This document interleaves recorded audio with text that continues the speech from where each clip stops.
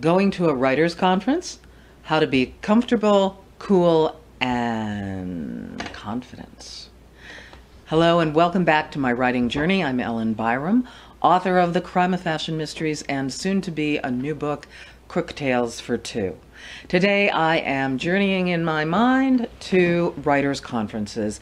Maybe you've been there, maybe you haven't been to a mystery writers' conference, but they are a lot of fun. And right at the outset, I have to say that mystery writers are among the most gracious and welcoming people you can meet.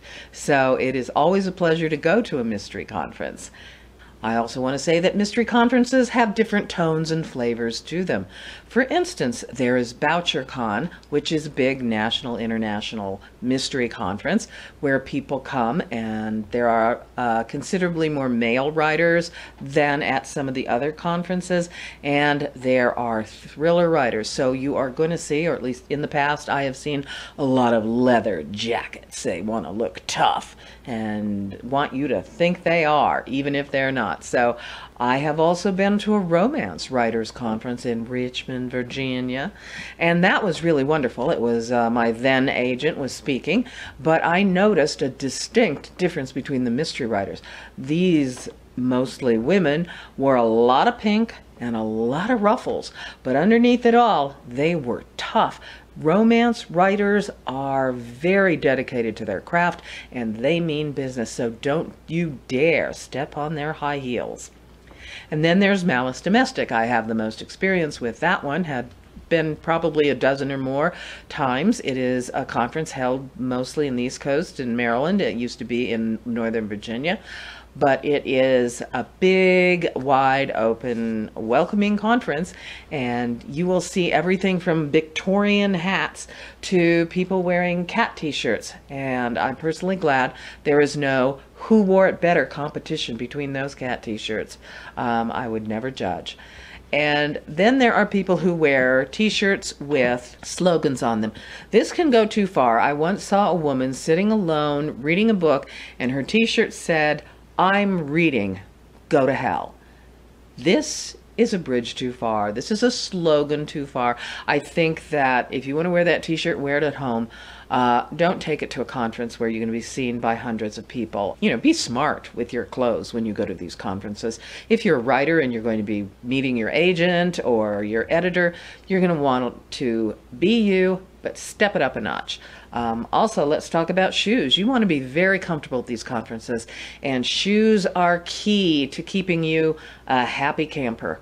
Now, a lot of times you might want to bring along a pair of heels or a pair of very fancy flats because you're going to the dinner, the fancy dinner, or out to lunch with your agent. So I would recommend that, maybe take a bag if you can't handle it. But, you know your feet, you know your shoes. But be sure that you're comfortable because you're going to be on them for 8 or 10 hours a day. Besides shoes, try on your outfits before you go to the conference. Spread them out, make sure that they go together, they look good, but you want to make sure that while you'd been hiding home in the pandemic, that nothing untoward has happened in your clothes. They may not fit, and that would be tragic. You do not want to look like you're going to explode at the conference. Room temperatures can vary widely when you're at a conference. They can be very, very warm, and they can be very, very cold. So obviously layers are key. Bring a sweater or a jacket that you can slip on during a session. And you might also consider wearing a pretty scarf or pashmina to cover your neck when the air conditioning unit is blowing down it. Layers are key, comfortable shoes are key. And also I want to make another point about comfort is you might be starving and tempted to take too many sweets off the table, sweets, candies, chocolates that may be around.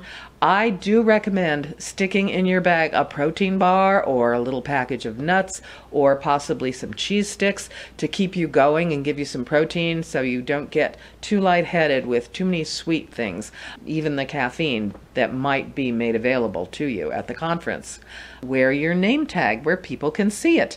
You want to meet people, you're there to meet people, so even if you don't like name tags, and I'm not the biggest name tag fan, always wear it where you can see it, where you can say hello. Many conferences give you a bag for your books, a little promo bag.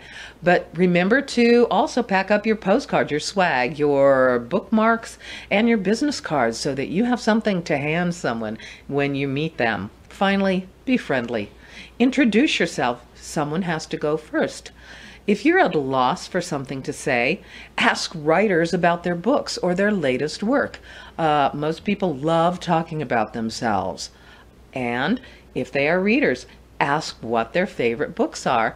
And don't pout if they don't happen to be yours. This is your chance to say hello, introduce yourself, and say, by the way, I have some books that I'll be selling here. So please drop by my table. That's all I have to say, and I'll come back and see you next week. Bye.